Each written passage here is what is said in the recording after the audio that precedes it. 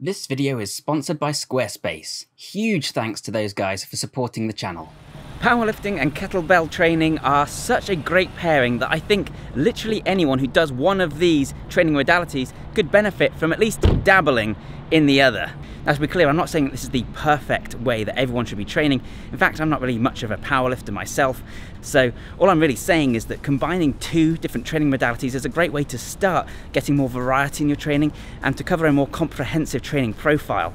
And for that reason, kettlebell training and powerlifting is just another combination that works so well together that I think a lot of people could benefit from.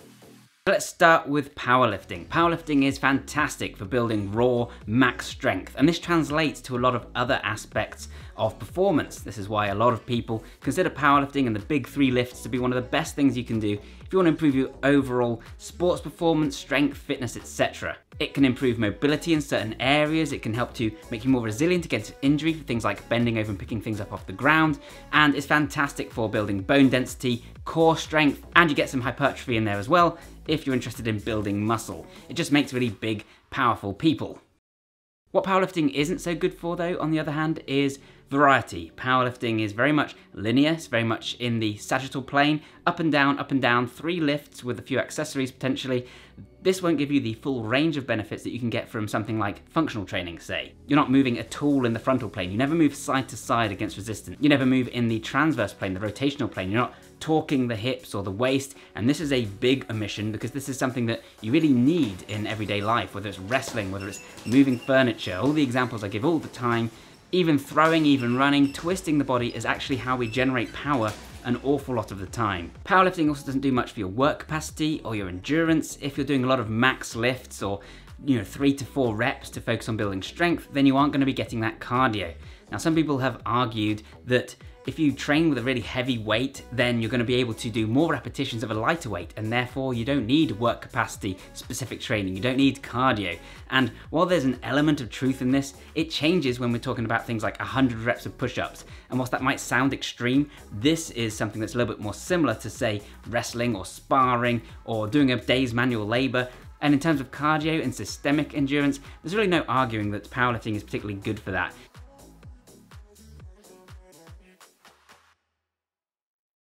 If you want to be a long distance runner or play any kind of sport, or even go up the stairs without getting out of breath, then just doing powerlifting, just getting heavier and heavier and focusing on just a few repetitions, it's just not going to cut it. So you need to combine this with strength endurance and work capacity if you want to be able to exert that force, that power, for a longer period of time. Powerlifting also lacks things like single leg strength and balance and mobility in some other areas.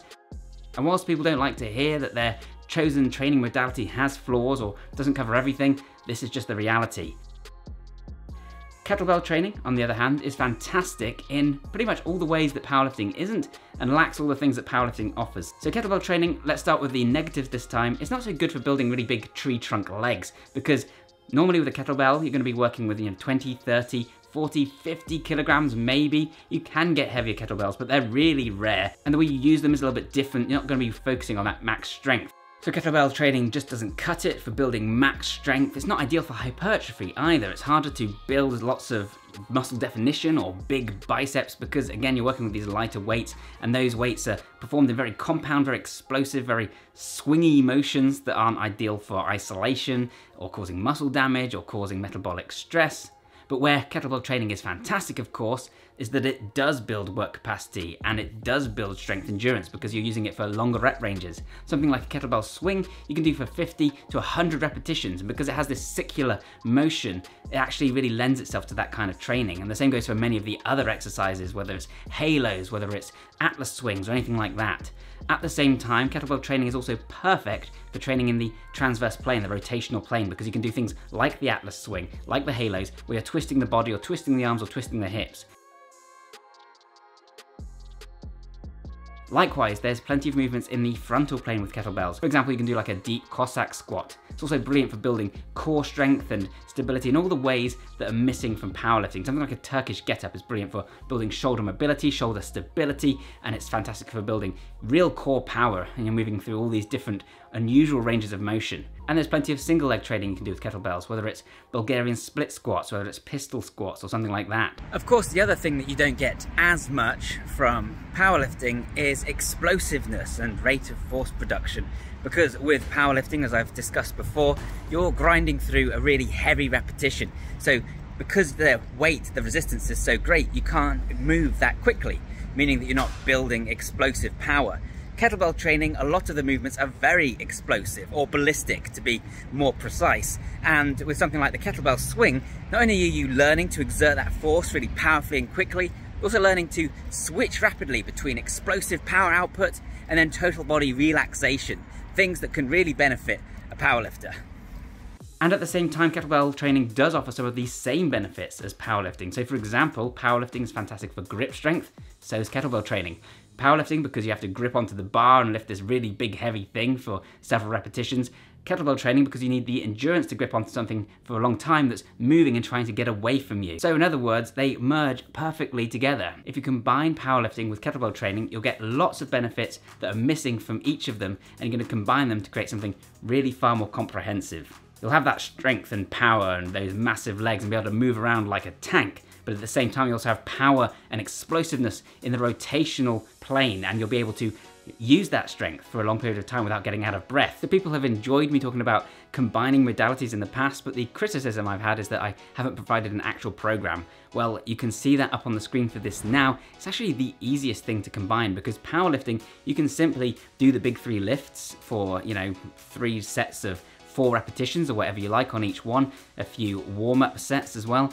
And you can do that, say, twice a week. Then you can do the kettlebell training twice a week, and here we're just going to focus on all the things that are missing. So we're going to do high repetition kettlebell swings to build up some of that work capacity. We're going to do Atlas swings for more work capacity, but also for building that core rotational power. We're going to do some halos for building shoulder strength and more rotation, and we're going to be doing some Turkish get-ups as well for all the benefits that brings.